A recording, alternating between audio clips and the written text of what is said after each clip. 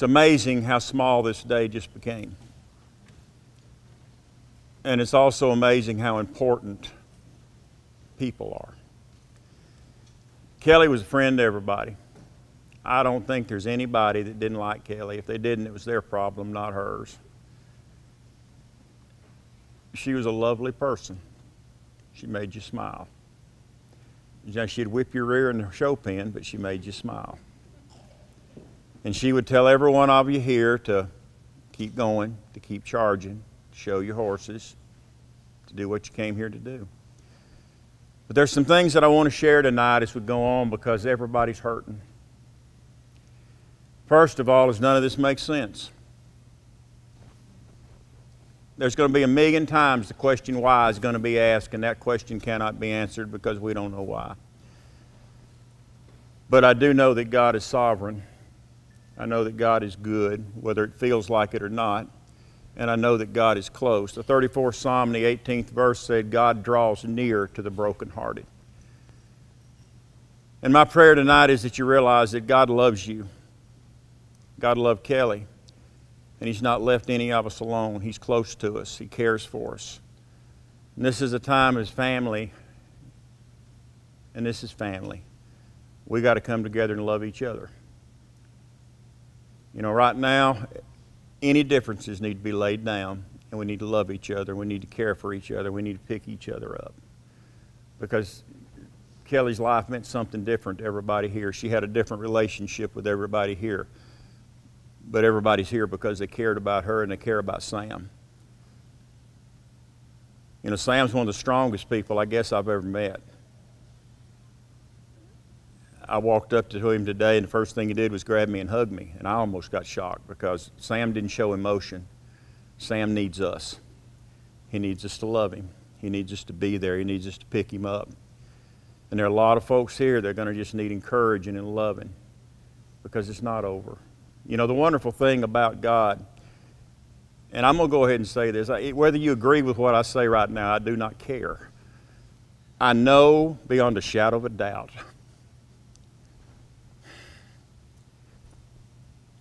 Kelle knew Jesus as her Lord and Savior. We've had that conversation. There's others here that have had that conversation. I have no doubts where her eternity was.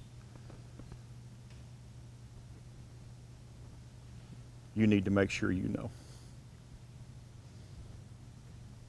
But tonight we're going to pray. We're going to pray as a family. We're going to pray as a group of folks who love somebody. We're going to pray as a group of folks that love each other. And then we're going to leave here and we're going to keep loving each other. And we're going to keep encouraging each other. You know, the Bible tells us faith, hope, and love are the most important. The greatest of these is love. And this is the time to love. It's a time to hurt, but it's a time to love. It's a time to care. It's a time to lift up. So if you will, let's go to the Lord. Heavenly Father, there is no way we can understand what's happened today. There's no way we can comprehend all the pain, the confusion, and the hurt. But Father, I pray and I ask right now in your precious name that you just give strength and courage. Lord, lift Sam up. Lift each one that was so close to Kelle up. Friends that were closer to her than family, Father. Just hold them. Give them courage. Give them strength.